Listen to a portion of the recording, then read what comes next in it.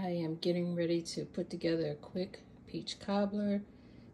I get the 2-pie crust and I'm going to build it in this bowl here. This is what it looks like. And then I just form it to the bowl.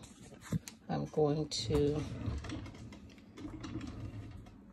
I have the oven set at 350, so I'm just going to poke some holes and stick it in the oven and let the bottom cook a little bit so that way you don't have a soggy bottom crust. Okay, so you can use canned peaches. This is a real quick, easy peach cobbler recipe. So you can use canned peaches, fresh, frozen. These were frozen.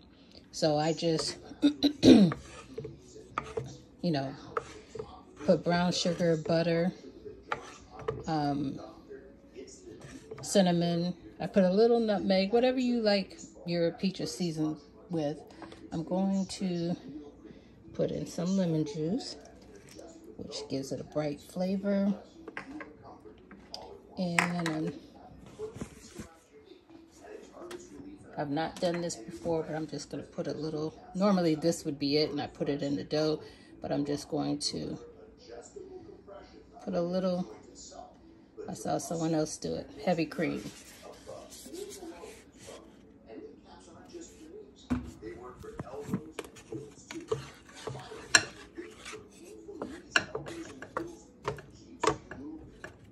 And I let them cool. Bought my dough pre-made already.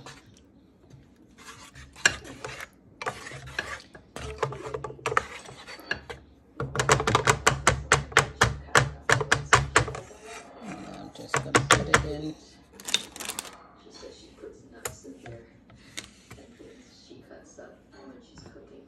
Just took the pie crust out of the oven. That's what it looks like. I wasn't paying attention and watching it thoroughly. But you can put, like, I've seen people put beans just to hold it in place. And I just pour it in. Doesn't that look delicious?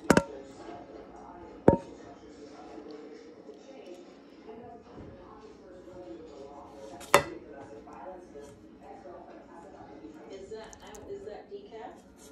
Yeah. Oh. I ran out in my house. I need to get some.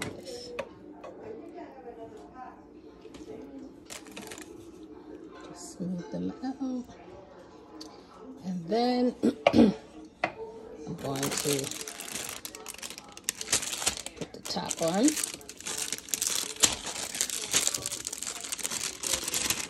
I know one day I'll pull out all my stands, but I'm going to put the top on. And it just unrolls. That's how easy it is.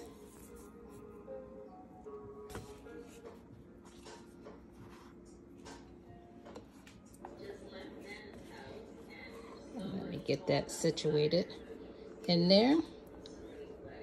So there you go. You can put that over the edge if you want. I'm going to poke some more holes in there.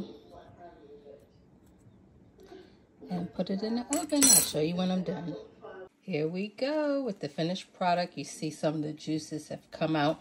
We like the crust, so my daughter's gonna try it real quick. Look at that crust.